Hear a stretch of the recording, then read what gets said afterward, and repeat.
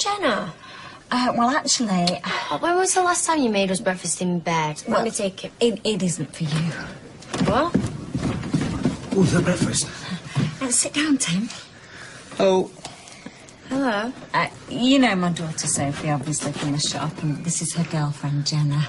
Morning. Morning. So? So?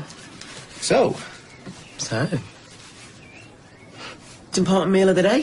So they say. Well, I skip breakfast all the time, never does me any harm. Try skipping lunch. Oh, you'd be dead on your feet by 2:30. Correct. So what's all that about? Well, what do you think it's about? Well, by the looks of things, you went out with one bloke and come home with another. It would help if you didn't put it quite like that, but in essence, I can see how it looks that way. What's that other one? Eat like a king at breakfast, a prince at lunchtime, and a pauper in the evening. That's a load of old rubbish. Why should a prince eat less than a king? Well, surely the pauper's got the bigger appetite. Yeah, but your average pauper's starving. I like him. Yes, Mum, I can see that the way you've just rustled up an 8-course breakfast.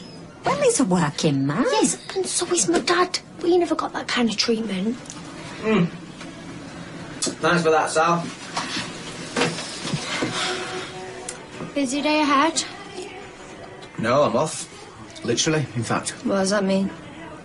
He's going off to Newcastle later. Oh, that's nice. How long for? Indefinitely. But I'm sure he'll visit.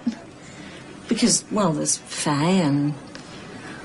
Well, yeah.